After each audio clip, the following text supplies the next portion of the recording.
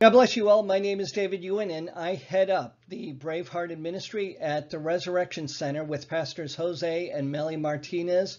Welcome to the Bravehearted. Today, and also during the month of June, we are celebrating Father's Day. And I've got a great message for you, a very powerful message for you. Welcome. I also want to announce that at the Resurrection Center, we're open. We are compliant with the laws of the Commonwealth of Massachusetts based on the quantity of people we're allowed to have in the church. We're allowed to have a certain amount, and we have a lot of space still available. So if you want to come to the Resurrection Center, join us Sundays at noon and Wednesday night at 7. Wednesdays are our Bible sessions, and Sundays are the regular weekly church service. You can also follow us on social media, such as Instagram and Facebook at TRC413. Join us on our website, I said that wrong. It's resurrectionspringfield.org. The YouTube channel is Rescent Spring, RESCENTSPRING. And so now let's begin. Welcome from the Resurrection Center. My name is David Ewen, and this month we're talking about Father's Day. But let me first tell you how this conversation that I'm having with you today began. In 2014, Pastor Jose of the Resurrection Center asked me to preach for Father's Day. The church was new at the time. It was 2 years old, and I presented the word from God, Father's Day. And this is a little bit different. What I'm doing here today is we're presenting a message online. The book Fathers is something that I published also in 2014 in preparation for the preaching that was done that day. That book is going to be free from the 17th through the 21st of June. So you'll have that at no cost to you. And you'll see that on Amazon. I'll be posting that information on Facebook. Some of you may have already seen it already. So I welcome you to that. But today I have a new message for fathers. So first of all, let me mention I am not a natural father, but I am a husband. And a year after I got married, I was supporting a family of 4. You see, we do elder care, and we were supporting my wife's mother and father. Father is passed, her mother's still with us. Also, other family members who came from overseas were staying in our household. So I was supporting a family of 7.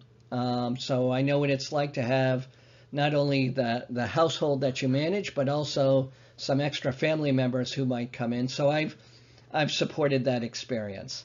I'm a child of 9. I'm one of 9. I have 8 brothers and sisters, so I saw what my father did. And of course, when you have 8 brothers and sisters, you're also an uncle of many. And of course, there's my wife and her side of the family, so I'm an uncle of many there as well. I'm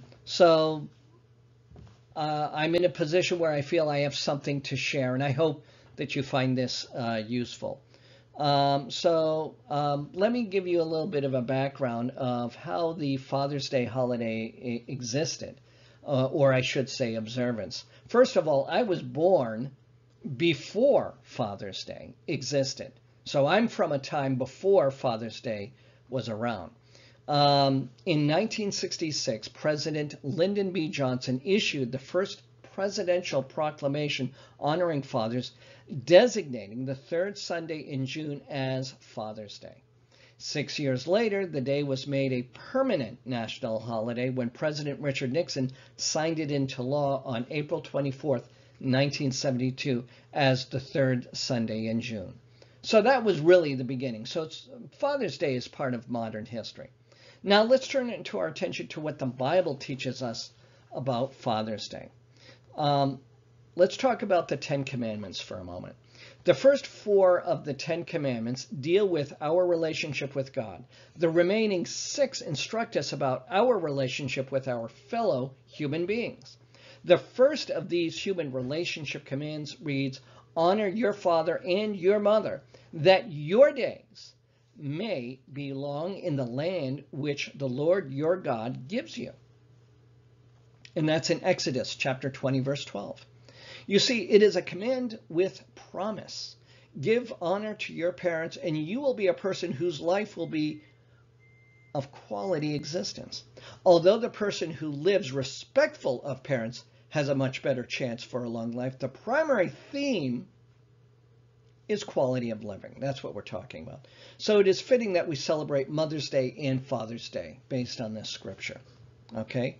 So the reason why God includes this in his commands is that it runs against our human nature. We have to be reminded to honor our mother and father. Can you imagine that? Our tendency is to fight authority. That's because of our lack of maturity. Whether it be the authority of God even, or the authority of our parents.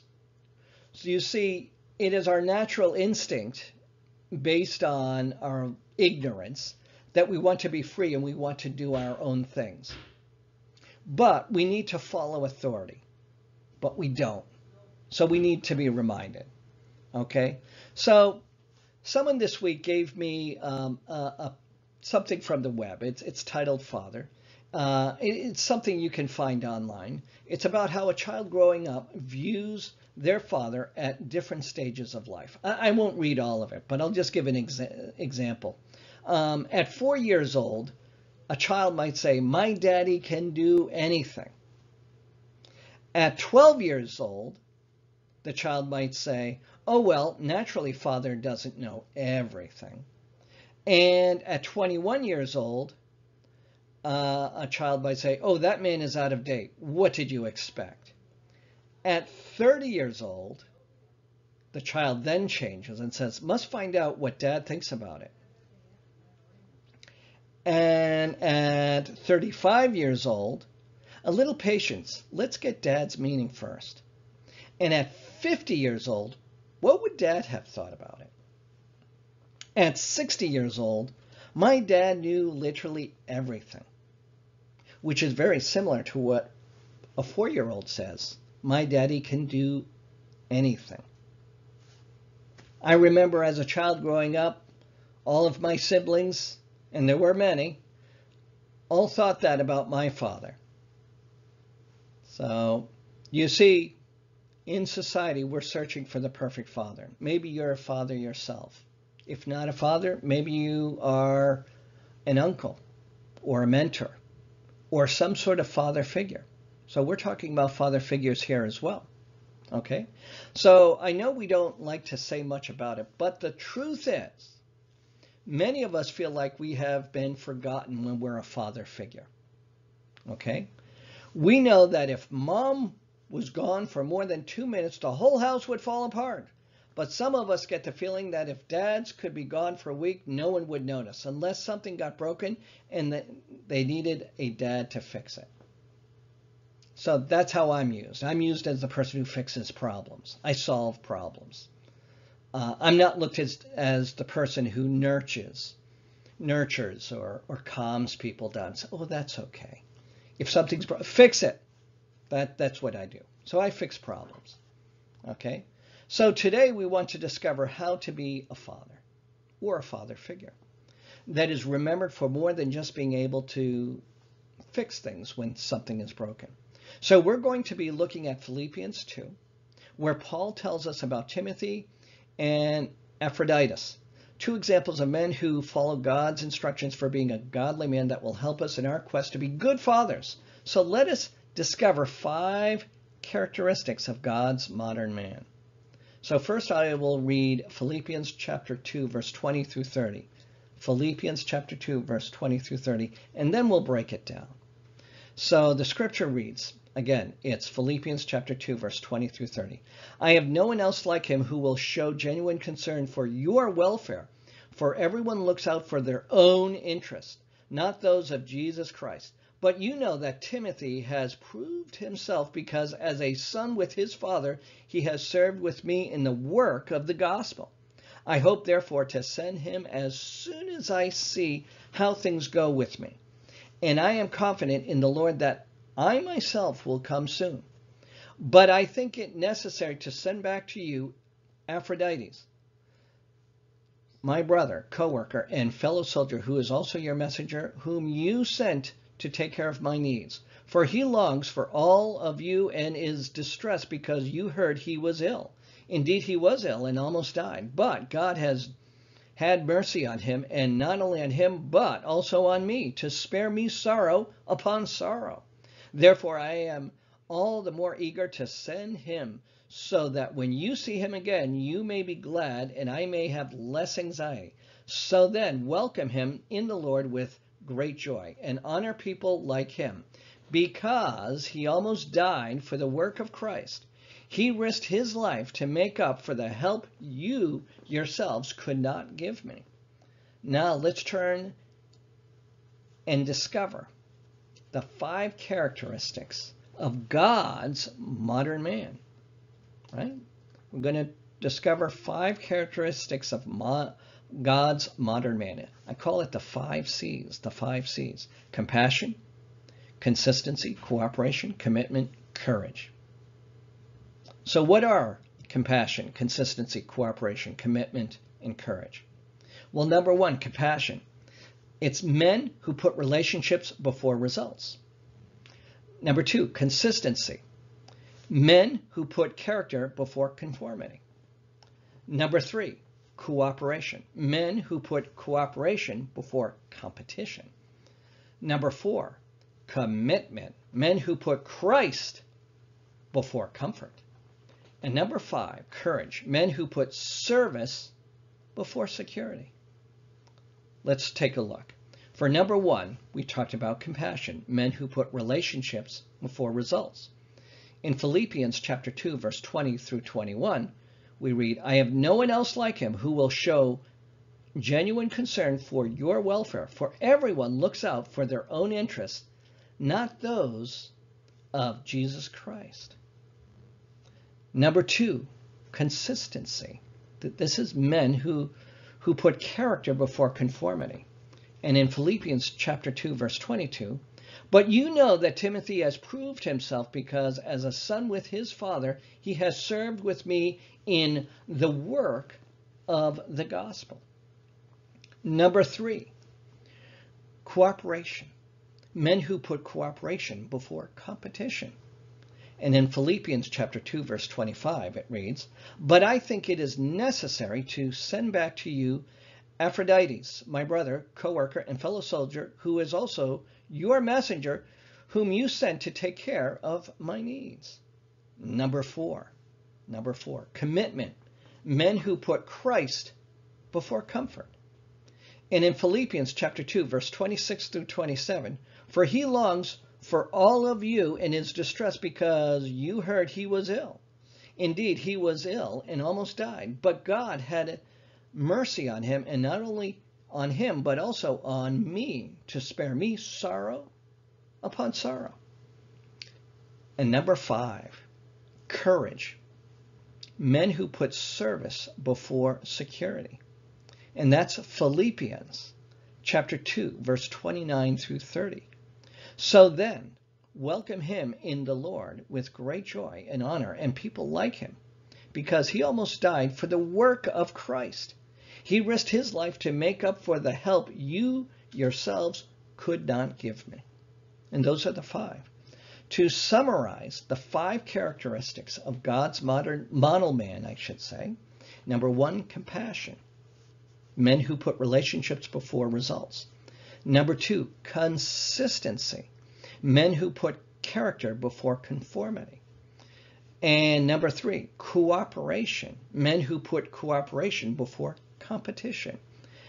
And number 4, commitment. Men who put Christ before comfort. And number 5, courage. Men who put service before security. Now let's continue. Let's learn more. So we celebrate Father's Day this month. The greatest need in our society today is for fathers or father figures who will rise up and assume their God-given role of responsibility in the family and in the community. The message that I'm sharing with you today gives basic responsibilities for manhood. Say with me, manhood. But when a man becomes a father, those responsibilities are expanded. So let's look. There's 5 of these. I told you about the 5 C's. Now we're going to talk about the 5 characteristics of manhood. A godly father loves God. A godly father loves his wife.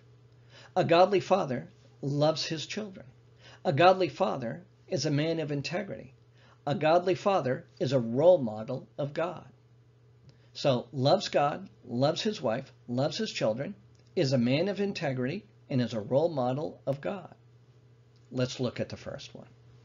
So if you were to read Matthew chapter 6, verse 33, it's the basis upon which happiness is built and priorities of a relationship. Let's look at Matthew chapter 6, verse 33. And the scripture reads, "But seek first his kingdom and his righteousness, and all these things will be given to you as well." Okay? So if you do not have a relationship with God, it is futile to think you can relate properly to others. So if you are running from God, you will never have peace and settle that matter first of all. And you'll know that more of that in Isaiah chapter 57, verse 21, where it says, "There is no peace, says my God, for the wicked." Okay? Let's go to number 2. A godly father loves his wife. Most husbands assume love is sex. That's not all. While that certainly is part of love, it is not all. And we know this in Ephesians chapter 5, verse 25 through 33. And I'll read the scripture. "Husbands, love your wives just as Christ loved the church and gave himself up for her, to make her holy, cleansing her by washing with water through the word, and to present her to himself as a radiant church, without stain or wrinkle or any other blemish, but holy and blameless. In this same way, husbands ought to love their wives as their own bodies. He who loves his wife loves himself. After all, no one ever hated their own body, but they feed and care for their body just as Christ does the church.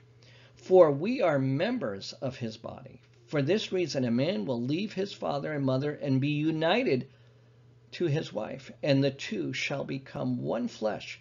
This is a profound mystery, but I am talking about Christ and the church. However, each one of you also must love his wife as he loves himself, and the wife must respect her husband."